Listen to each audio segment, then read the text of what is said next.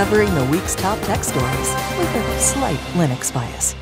If you enjoy your weekly tech news with a slight Linux bias, become part of our fleet. Choose your rank at patreon.com/category5. Let's get into it. The official .com domain for Perl programming language was hijacked last week. That's coming up. But first, OnePlus co-founder Carl Pei has revealed next to nothing about his new company, but we'll tell you all about it. Carl Pei left the company last year and has already announced the founding of a new one, which he calls Nothing.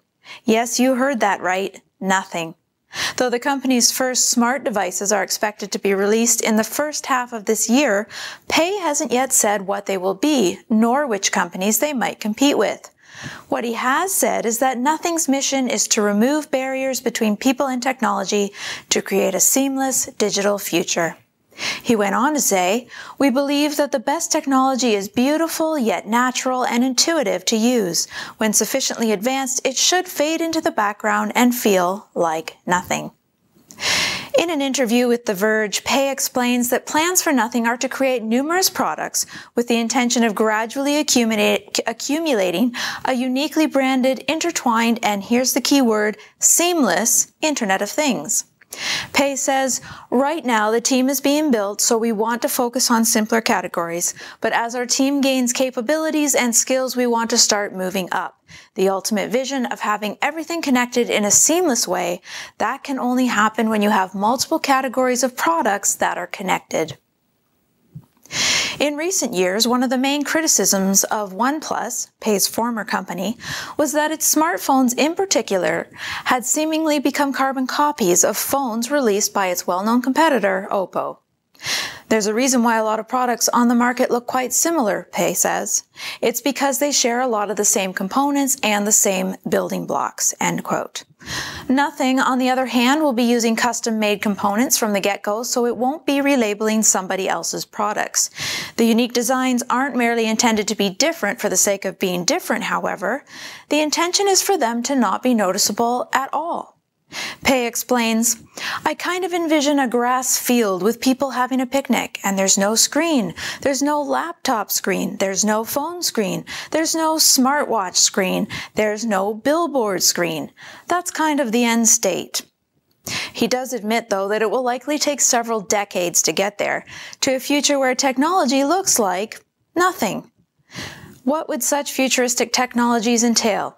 Are we talking holographic screens or ocular implants? Post your comments below. What do you think could be on the horizon from Nothing? One can only imagine, but Pei has a knack for building hype, that's for sure. He's given us just enough of a glimpse of his vision to whet our appetites, get us talking. But we're going to have to wait and see if this will be much ado about Nothing. So we got to talk about Nothing. Yeah.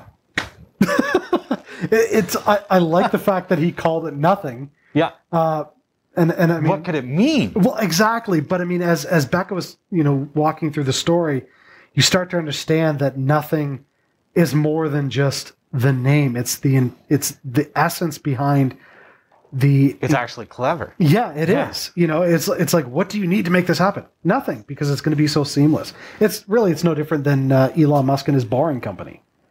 You think so? It's like the name is Boring. Oh, yes. But it's for boring. It's a play on words. Yeah, yes. exactly. And yeah, so I I like that. And I mean, this is an interesting concept to have everything run so seamlessly across multiple devices. It's not a new concept. It's been in sci-fi since the 80s. Right. Yeah. But what he's looking to do is so interesting because everybody else right now piecemeals their Internet of Things. So it's like, oh, we'll connect with this, we'll connect with that. Yeah. But you have to do so much in the background. Like if you have, say, an Echo from Amazon, it's like you have to install the skill and then it connects with that. And it's like there's so much setup. It'd be neat to see how this all plays out. And I mean, he says, what was it, 20 to 30 years? I don't think it's going to be that long. I mean, look how much technology has changed in 30 years. Well, and you know what's going to happen is we're going to see the initial, what are the first devices? Yeah, for sure. That we'll probably see within the next couple of years. And as we do, we'll start to see the vision that Carl Pei has for Nothing. Yeah. That's going to be just a funny play on words for the next while, for sure. But one day, this is going to be, it's like Google. When Google first started, it's like, it was such a silly word. Right. But then now it's like synonymous. It's being used as a verb for searching the internet. And it's so much more than just search. Well, and Google's a great example because there's so much going on in the background with Google that you don't know. Yeah. Like if people knew truly how much Google was impacting their lives and the background that goes on with like the search bots and the different algorithms and whatnot, they would go, oh my goodness, like there's so much engaged here. And so, so Google already has been doing this a little bit, but not to the point of it being an assistance in life. Yeah. It's more so an assistance with the internet.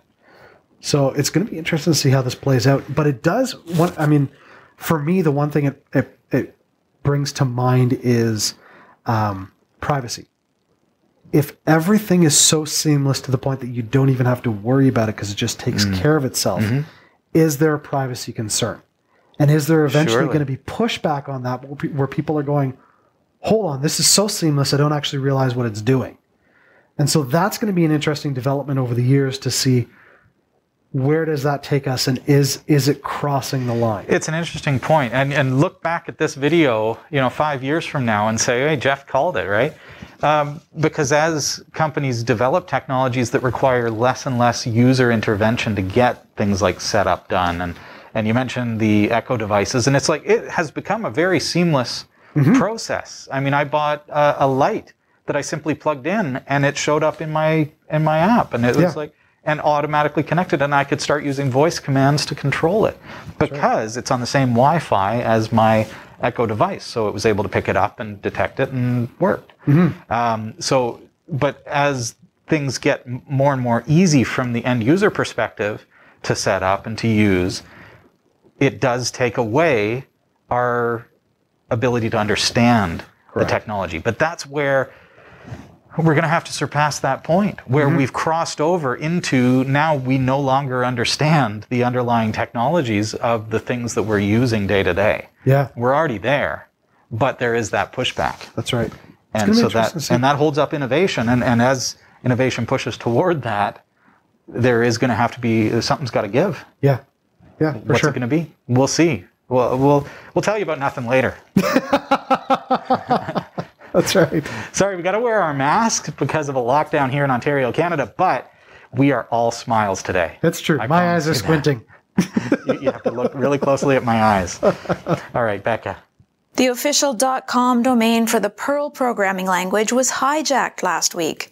For the past 24 years, perl.com has been used by veteran Perl contributor Tom Christensen to provide information about the Perl programming language, but the famed domain was suddenly taken over by someone else and promptly began distributing malware.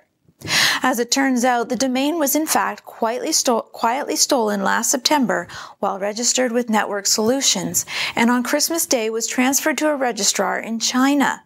Since the party responsible for hijacking the domain continued to point the DNS to the actual web server, it remained online and nobody appears to have noticed.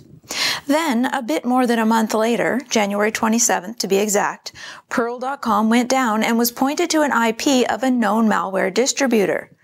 While the Perl team says that there is no news on the recovery of the domain, they're doing all they can.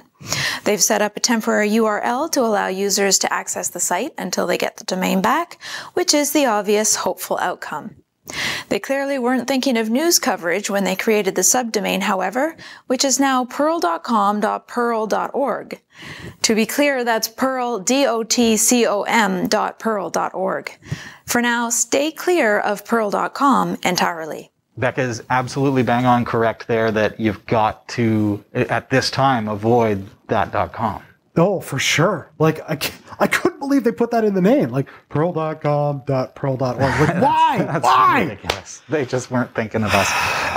The thing is, you may think, well, I don't go to perl.com. I never bring up my browser and head on over to perl.com. Maybe you do, maybe you don't. A lot of us are Perl programmers, but there is the fact that a lot of us use Perl, and a lot of us, therefore, use CPAN. That's right. And CPAN is like an installer, archive system for Perl applications. And if you use that, it may be tapping into perl.com in its back end. So when you think about that and you start to realize, oh my goodness, they have the power now to replace legitimate packages with malware. Yes. So as I'm installing things with CPAN, well, guess what? It's not actually coming from the official perl.com. It's coming from some malware distributor who is known to be a malware distributor. Yes. So then we've got web projects and servers and third-party projects that use those resources, and it's a scary situation. 100%. It really can be. But the other side to this story, and I mean, you're looking at it from the perspective of a Perl programmer, you know, a user in that regard. As a general consumer, somebody who I have my own websites, sure, I'm sitting here going, this is a reminder that you want to make sure that your account security for your hosted web domain is secure, that you're using a reputable hosting company, that your domain registration information is, you know, secure, so that these kind of things don't happen. Like, how did they get access to controlling the domain? I think you just got to keep a closer eye on it. Like, use NEMS Linux and sure, and monitor your domain, because I don't think it really even comes down to are you with a reputable registrar? Because they were. Right, but the thing is, I mean, Perl, they're all programmers. Yeah. They're people who know the programming end of things. Yeah, for sure. And this slid under the radar. And for a month, another entity owned their website. And they did it so seamlessly.